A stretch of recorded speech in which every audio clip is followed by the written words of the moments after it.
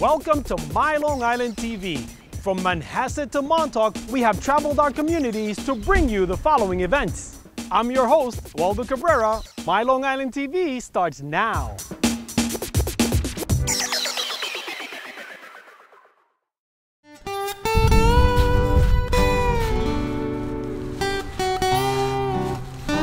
The root's established first, and it gets a good network, then it shoots up good. Today, the Soil and Water District is selling trees in order to help out the communities and municipalities that have lost trees during Hurricane Sandy.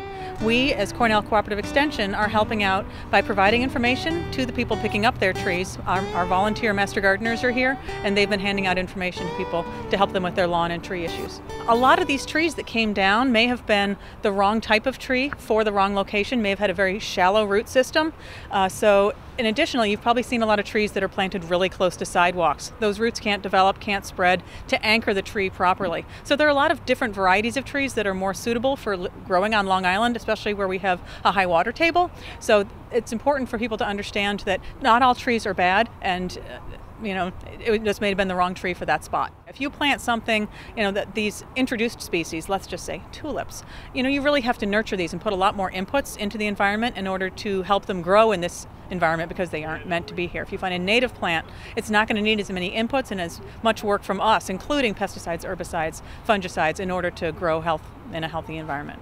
The Conservation District was really created to help farmers and farmers in need. And farms is something that we don't have here in Nassau County. So a lot of the expertise of the district is underutilized. But we still are very capable of providing support to property owners, whether it be a municipal property owner or a private property owner. If they have any questions about stormwater runoff or erosion control on their property, we are an entity that is uniquely suited to provide support in that regard. This color is going to stand over the winter time. We're getting people from the South Shore to the North Shore. A lot of wind damage in the North Shore took down a lot of their oaks and pines and all those kind of trees. On the South Shore, a lot of flooding took away their shrubs and some of their trees as well. So what we did was get a combination of plants that would work for the North and the South. Native plants are adapted to our area. A lot of the things people do plant in their landscape are like Japanese, or they come from other countries, and they could possibly become invasive. See the root structure in here? I mean, this is ready to go. You can plant these shortly. You just have to keep this wet. These bundles come in bundles of 10. They're smaller trees and they're bare rooted.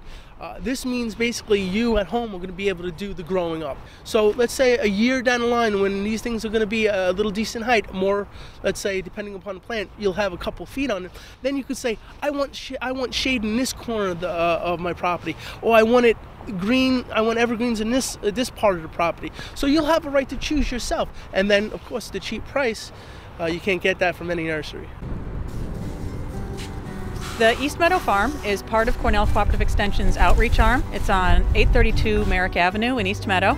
We have demonstration gardens, community gardens, as well as a plant diagnostic center. So people can bring in their soil samples, they can bring in their plant problems, the turf samples.